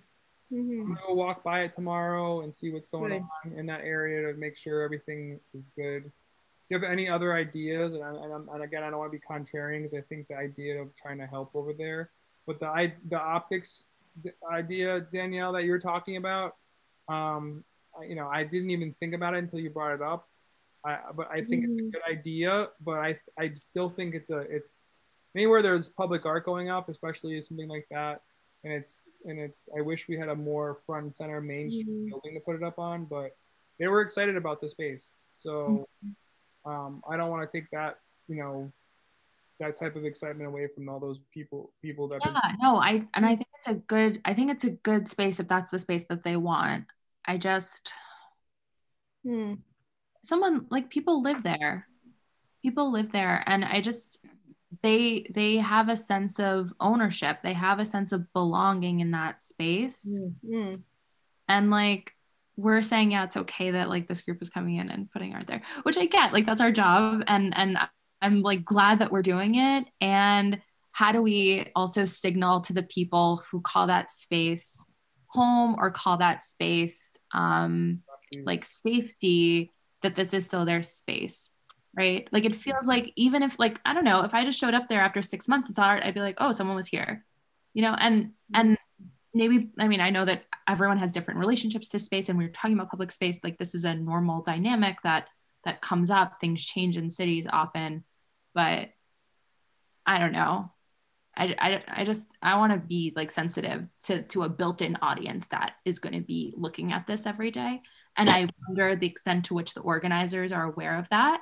Like if the organizers are super aware of it, like that's great. And I don't think there's going to be any like tense interactions. I'm thinking like there are people that are going to be looking at it, and we're talking about a portrait of someone who's staring straight out.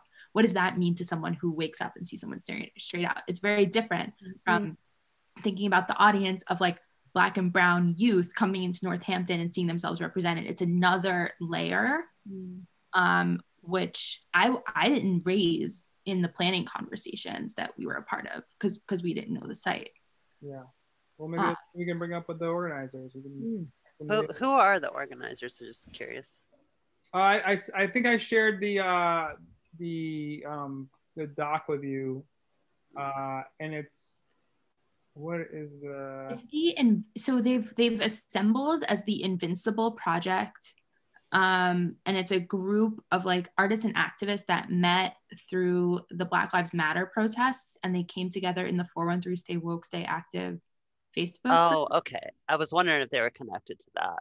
Yeah, they are. And it's just like a lot of local artists, arts teachers, arts educators who kind of like formed a little arts collective and then umbrellaed under the Invincible Project, which I think primarily works with students in Amherst Public Schools and Holyoke Public Schools. Brian, I think those are the public school districts that they work with to connect students with arts programming. And they've been doing these workshops over the course of like many months. They've been doing a really, really great job. And I just think that if they knew the site that they were going to use 6 months ago, I'm so confident that they would have like involved the people who frequent that space in the planning, you know? Yeah. And it's not too late. Like they might like interact with folks this week and be like, yeah, join us.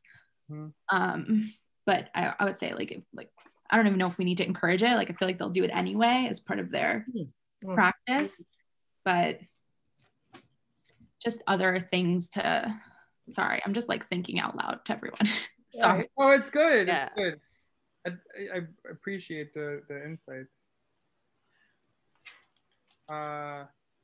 So, I'm gonna walk by there tomorrow and see what's going on and see what the population is. I understand what you're thinking about the encroachment piece, but I also think there's a positive aspect of it too, for engagement, and people, just like other community members, like, you know, activating the space is nice as well.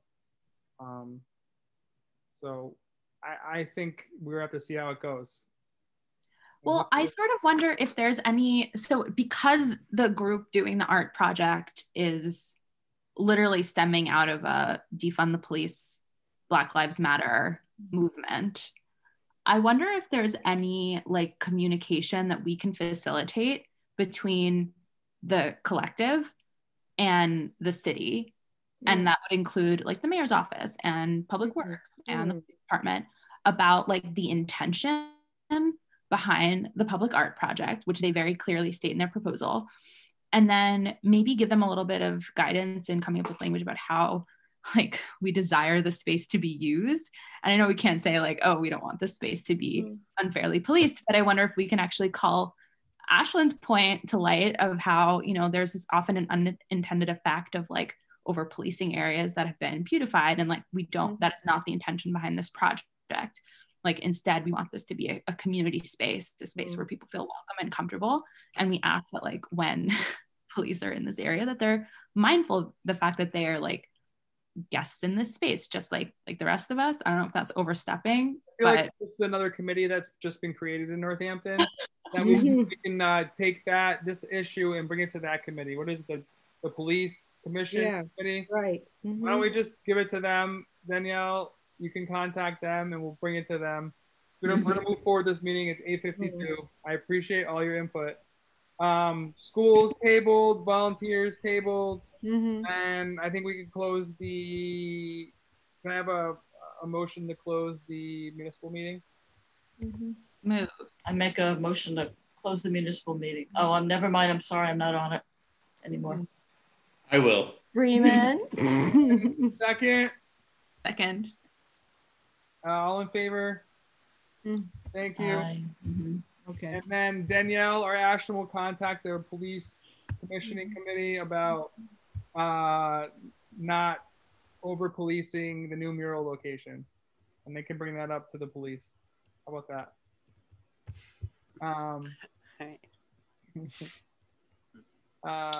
Can you give us a quick overview of first night? Yeah, I'll do it quick. So as you know, we're going online. I have yet to hear from PBS. I'm prodding them. Yeah, Brian, was that Maxie Jackson? Was it Jack? Is that the Maxie name? Jackson? Yeah. Yeah, So we just met him. I shared the First Night website. We have the design. It was by James Hindle for the First Night poster.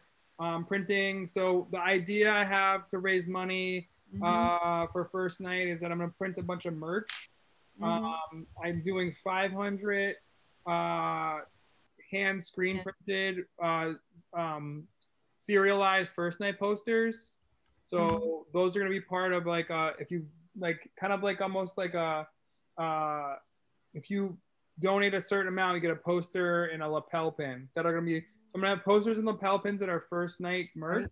And as opposed to, I'm trying to make up for like no ticket sales. So if you donate $50 to First Night, you get a poster and a lapel pin. I want a mask. So that's, no, here we go. I'm going to take this idea and I'm going to expand it now. Okay. Okay, so good. I'm also working on merch that's not First Night branded. I'm going to have Northampton branded merch. And all this stuff is going to sell at Cedar Chest inside their store and then online as well. And we're gonna have it as part of our donation packages. Okay. I'm gonna have Northampton socks, Northampton masks, and Northampton something else. I'm working with a merchandise designer right now to do that. They're gonna sell that at Cedar Chest, and they're not gonna take any fees or anything like that from us. All that's gonna be sent to us. So I'm working on that. I'm trying to get that in there during the holiday season. Nice. So some of that merchandise sales can go towards to making up our losses for ticket sales. So Good. that's those ideas. We have most of our artists already confirmed, and all the emails have gone out saying you're confirmed or not confirmed. We have a lot of programming, so we're really excited about that. We have the 33 Holly booked, studio space booked for all of October, November. So we're gonna have a lot of pre-recorded content, and then we're gonna do similar to Transperformance, where we're gonna have hosts on the day of and a couple artists during the day, but then we're gonna mix it with the preloaded content. We also I'm doing, the same kind of thing where I'm offering 15-second and 30-second spots to our sponsors, our local corporate sponsors and local business sponsors. And I'll be helping them to produce some of their content, like at State Street and some other places. And that seems to be, and they're gonna get posters too. So that's how I'm gonna be raising money for first night. I'll have Steve on the call next month, to talk about some of the programming, but it's similar to, again, we're gonna do kind of like a funds drive during as well. I'm gonna start the GoFundMe probably a month before with like the prizes. Hopefully I can figure out how to put the prizes with it, where if you donate $50, you get a poster. If you donate $100, you get like socks and whatever. I'm gonna figure out all that pretty soon. And then we'll do an ask to the greater community to, in lieu of buying first night buns, please come out and buy some, donate, and we get these interesting first night merch. So that's kind of what I wanted to talk about for first night. Great. But everything's on track. I updated the website. No subcommittee with the police. There's no subcommittee. NAC takes on NAPD. It's the Arts Council. I'm sorry. Art is activism. All art is Oh, that's an interesting. I could probably do that, but I don't. I can talk to. I could talk to Ben at Port about doing that, but that's I'm trying to do Northampton stuff because we could probably do Buster Mass. He might not do it though. He's tough to deal with business wise. Oh no, I don't know if we could do a flat licensing fee for it. I know he's. I don't know. It was just like a thought because we did talk about working with New England Public Media, so I thought there is a broader audience. Yeah, if I hear from them, more stuff. That'd be cool. I still like the ham parts. Yeah, I think that as well. I'll talk to. I'm working with Nate Duval, who does a lot of merchandise stuff, and good. We'll talk this week and see what we come up with. But I'm definitely gonna first night lapel pins and first night posters, hand screen printed ones, and then I'm gonna all the other merch. I'm gonna have it to be a more general thing, so people can just if you're not into first night, you can still donate and get something that's like either Bester, Massachusetts or I love wearing my Bester, Massachusetts when I'm outside of Massachusetts, when I'm like in like Vermont or something. They're like, yeah. Oh really? Wow, I didn't even know that. Yeah, I wear it when I'm like not in town anymore. Yeah, those are good ideas. Art is activism. I agree. That's one aspect of it. Be a good theme. It affects our politics whether we want it to or not. True.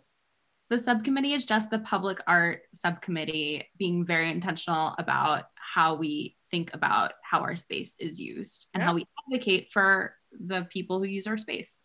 That's all. I agree. So first night update, that's about it for now. I'm excited about it.